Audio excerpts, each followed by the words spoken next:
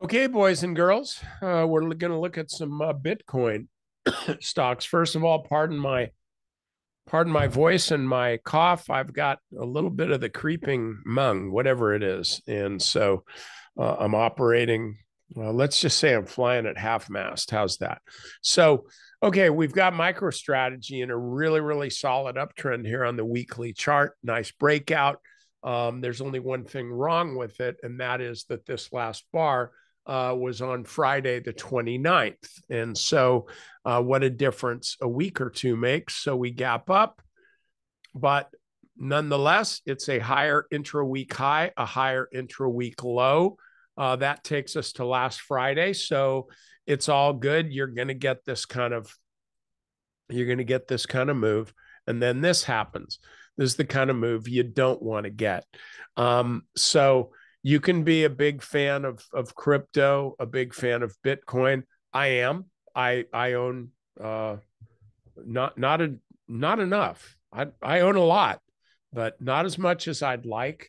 So this is actually kind of good news for me because when the crypto stocks and MicroStrategy, I think their macro strategy is buy Bitcoin, but when MicroStrategy is down like this, it's because Bitcoin's down. So the thing is, don't be sitting here, don't be a fanboy on this and say, oh, here's my buying opportunity. No, you can buy this stock, but for crying out loud, man, this is a bunch of red boxes here. This is a bunch of red sticks that just keep going lower. So this is a broken stock right now. It'll take a while. Excuse me. It'll take a while to regain, but we've been kind of trading this all the way up, setting stops, taking some partial profits, setting stops.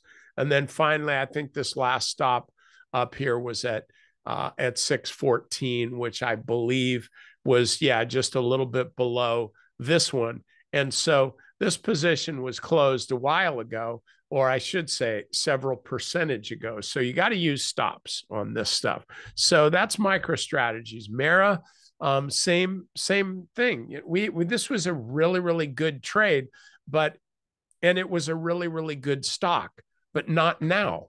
It's not. So, and I know I'll get some comments on YouTube. I don't get a lot, but I'll get a few emails and see them in the trading room and all that. You're like, oh, but you don't understand Mara. No, I understand it just fine, guys. But you get this big old move like this kind of fish hook move on Bollinger Bands. This is a good tell that this move is over on the weekly chart. So this can come a lot lower. Big breakdown here. You don't want to be long this stock.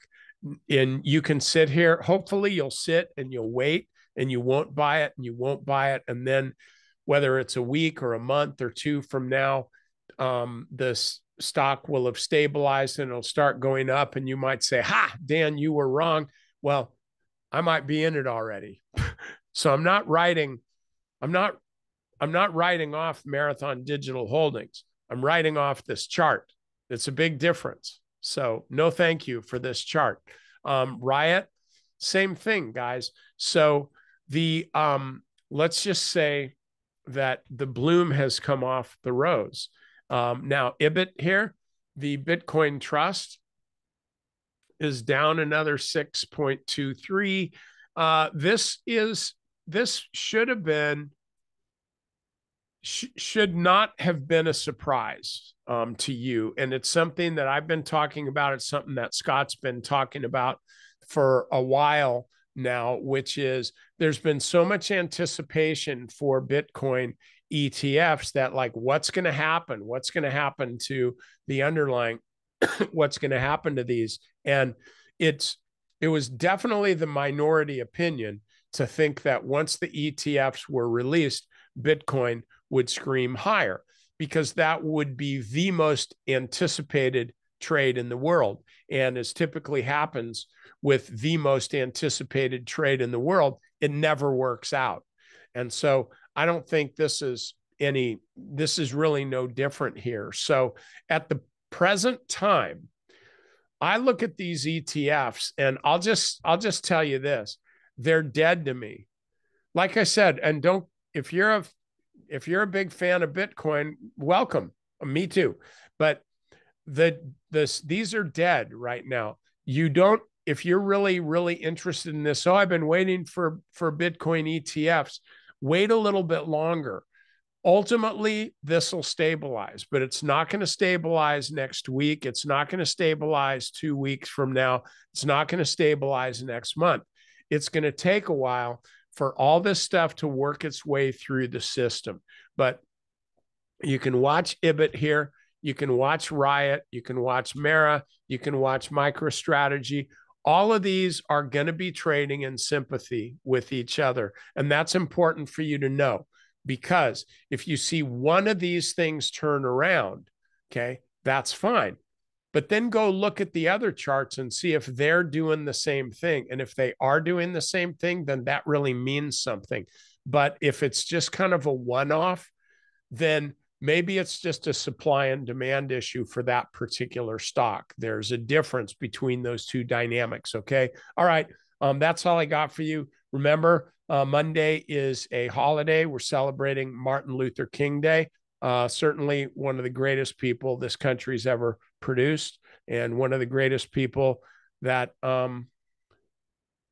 has ever been assassinated in this country. It's so much crap going on here. Sometimes it just breaks my heart. Anyway, that's for another conversation with other people.